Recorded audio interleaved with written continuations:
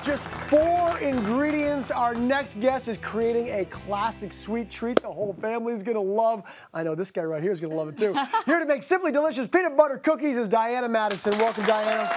Thanks for being here.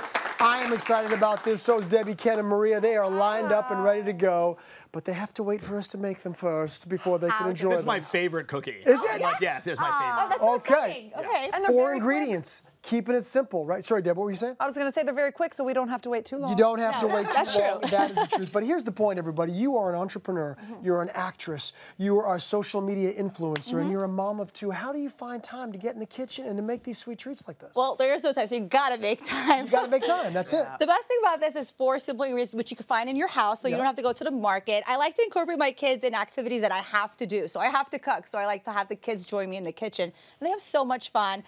This is something that you could do. They love it. They like getting their hands messy, and yeah. That's a great idea in the sense that just kind of bringing your family into the things that are happening anyway. Right. That way you get extra time together. Yes. How old are they now, Diana? So my son is 2 and my daughter is 4. Yes. Believe We need to do a play date. We have known each other for so many years, since we were babies. Before we babies. 2 years ago?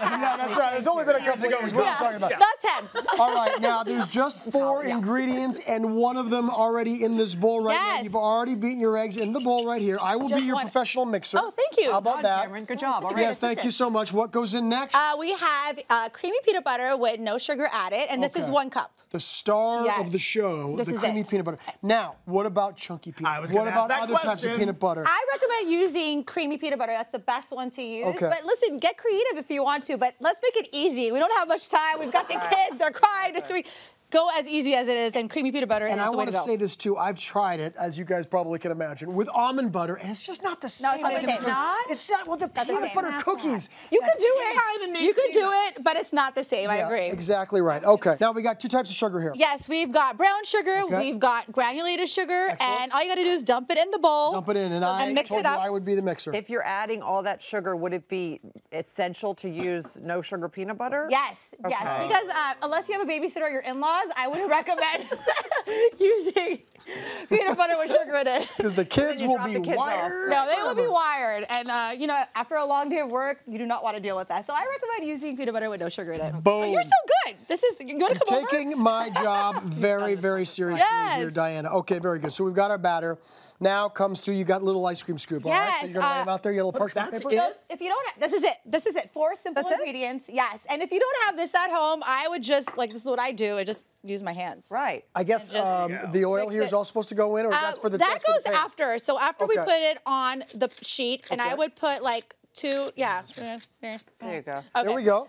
So obviously should have done this because now I'm messy. Okay. But you're going to use your hands. Yes. So I'm going to get, this is how I do it in my house. Oh, that's what that's for. So you do a crosshatch. Because it is not a peanut butter cookie without the crosshatch. Right. Isn't that? That is the truth. I feel very strongly about these cookies. Very strongly. By the way, guess what? Once they cook, they're all going to be fantastic anyway, so it doesn't really matter anyway. As long as it comes out looking good, that's all that matters. And tasting good, really. Doesn't even matter. That too. You can go over there and wash your hands. Okay, let me wash my hands real quick. Diana. Yes. Yeah. You taught Cameron very well. It's the truth. He's so good. Fantastic. All right, you're coming over, Cameron. You're going to be cooking with me, with the kids. What is the temperature we put these in the oven for, and for how long? So you do it for 350 degrees for 10 to 12 minutes. There you go. And then after 12 minutes, when you see it turning brown, you take it out of the oven, wait for it to cool off for 5 minutes. I just want to make things so simple for people out there, especially when you're a working parent. Like, you don't have time. These are ingredients you have in the house. Just put it in a bowl, mix it, and it's ready to go.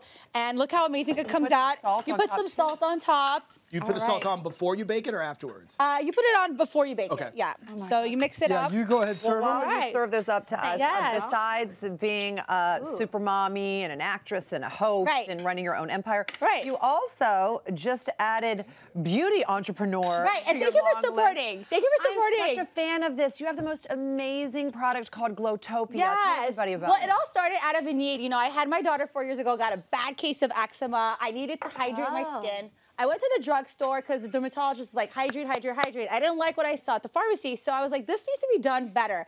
So I put my thinking cap on, created Glowtopia, which has prickly pear seed oil, and the whole thing is it hydrates your skin. So if you're a new mom, it's a great product to use because it hydrates, adds a glow, I mix it in my foundation, moisturizer. I use it as is. As we speak, I'm like dipped in glow token. I'll take another. I might even put some in the peanut butter cookie. It's really, that good. But it's true that so many people struggle with eczema. My baby has eczema, and I've been learning that so many people. So this is something that especially moms need. Right. One thing I learned is like skincare. There's a lot of products out there that aren't clean. Yeah. And clean beauty definitely needs a renaissance. A lot of the stuff are effective, but they're just like not, you're embarrassed to tell people you're using it. Wow. So I wanted to create a product that is effective, looks good, you're gonna be proud to use. And putting it in makeup, it has a big difference. You know what happens? You get the J-Lo glow. People go, what's going on with you? Right, she literally is, she was like the inspiration behind it. Was she? Well, I always want to look like her. Like, like Can I just say also, these melt in your mouth. These are melt in your mouth good. They wow. really They really are. Wow, I see that. I need a third. or fourth. For the full recipe, you all can go to hallmarkchannel.com. And for more from Diana, you can follow her on her social media at Diana Madison.